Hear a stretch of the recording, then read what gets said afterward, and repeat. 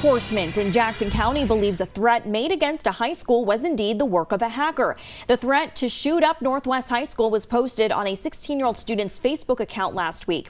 Blackman-Leone Township Police and Jackson County deputies investigated and believe the social media account was hacked and say there's no credible threat to the school. The student's cell phone and computer continue to be analyzed by State Police's Computer Crimes Division. There will be more police at schools tomorrow just as an extra safety precaution.